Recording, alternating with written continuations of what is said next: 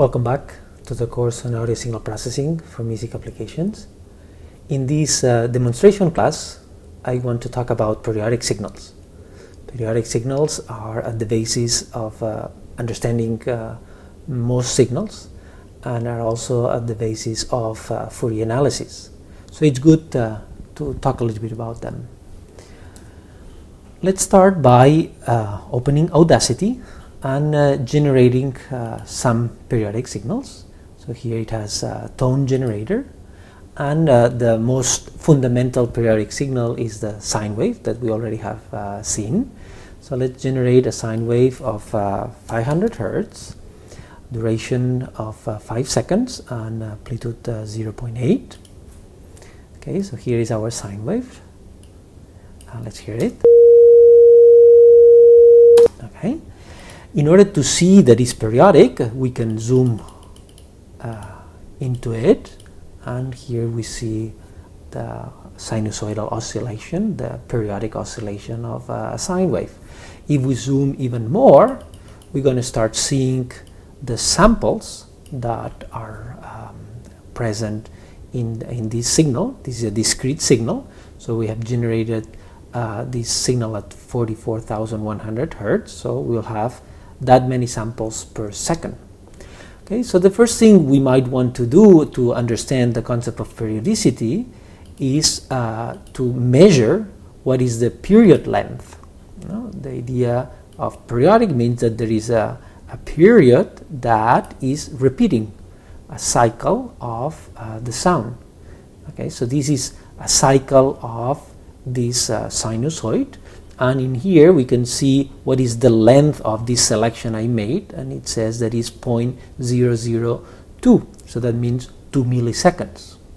If we go to the terminal and have Python in, we can use it as a calculator, so we can convert this period length into frequency.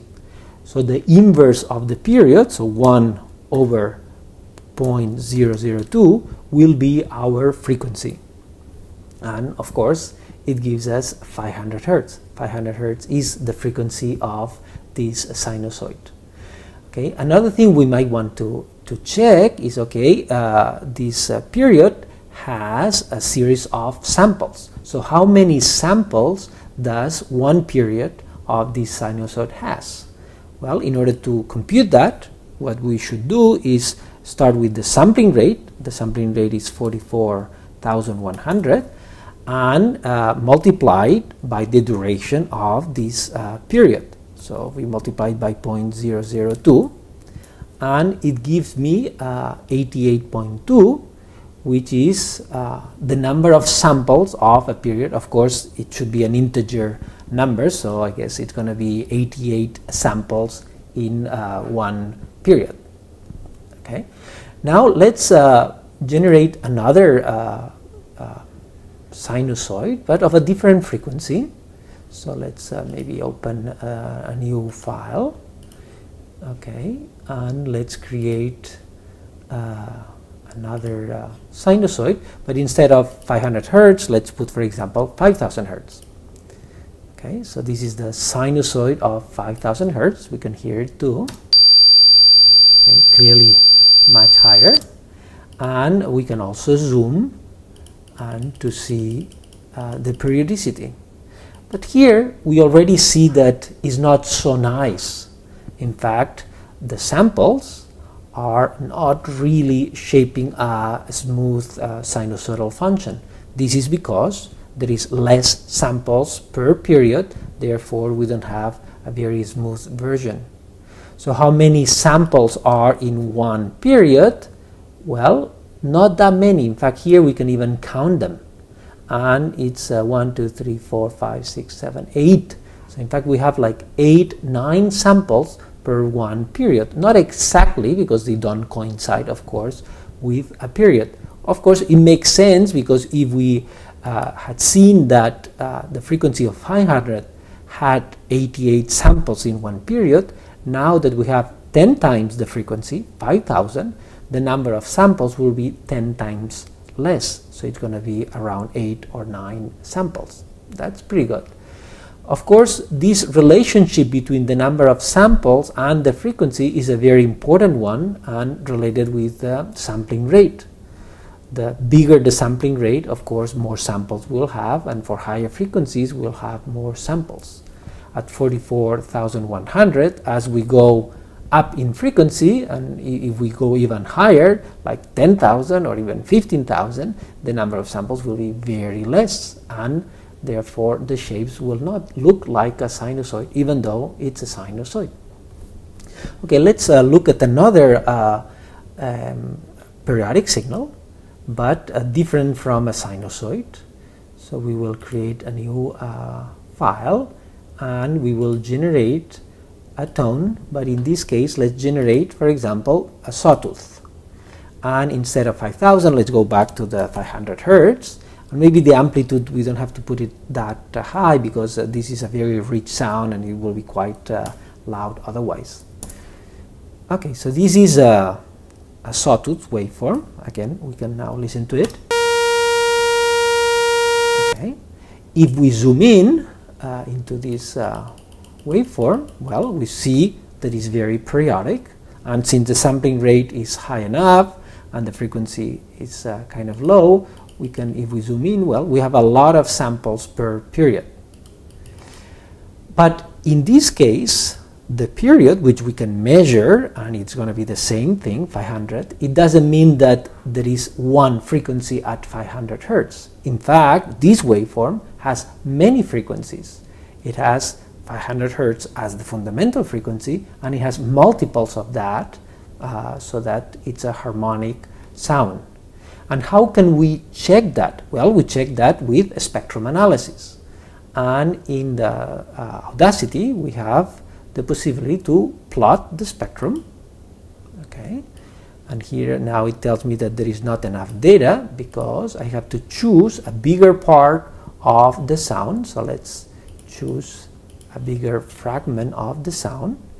And now if we replot, now we can visualize the spectrum of this sawtooth, and clearly we see that it's a quite complex spectrum in which it has many peaks. In order to understand this, I think it's good to compare it with the sinusoid we started with. So this was the sine wave we started, and if we do the same thing that we have done now with the sawtooth, that is to compute the spectrum, well, we see now that it's clearly very different. The spectrum of a sinusoid has only one major peak at the frequency, in this case 500, and the spectrum of this sawtooth has many peaks which correspond to all the frequencies present in this harmonic signal. Okay, now let's even do something a little bit more complicated. Let's see that we can generate one signal, but instead of being the same frequency all the time, let's have it that it changes in time. So these are normally called chirp functions. So let's have a sine wave being a chirp, and let's go from the two frequencies we have mentioned. So from 500, let's go up to 5,000 Hertz, and let's have the amplitude as 0.8 all the time, and let's have these 5 seconds. So now we have kind of a glissando, a chirp, and of course we can play it again. Okay, so it's a frequency that goes up, and again, of course we can zoom, but we will see that the period keeps changing in time. So at here at the beginning, we'll have a period that is going to be quite long. It will be the 500 Hertz, the 2 milliseconds, and by the end it will be much smaller. It will be 10 times smaller. Okay, and of course we can visualize that by analyzing the spectrum of this signal. So if we select a portion at the beginning and analyze the spectrum, we will see that it has the around 500 Hertz frequency, And if we go to the n, so we go to the n of the signal here, and now we compute replot the spectrum, well, it has shifted.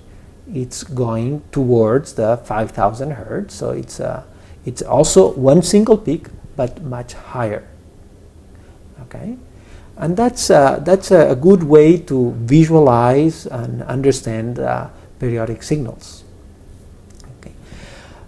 Anyway, so this is all what I wanted to say today about periodic signals. So let's go back to the slides.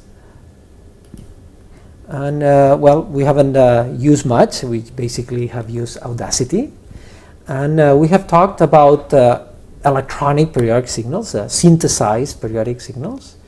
These are signals that are quite good to play around with because we know how we generate them, and so therefore when we analyze them we know what to expect. So in next demo class we will complicate that, so we will actually analyze more complex signals, sounds, that might have some part of the periodic, might have some parts that are not periodic, so they reflect more the reality of real sounds. So I hope to see you next class. Thank you very much.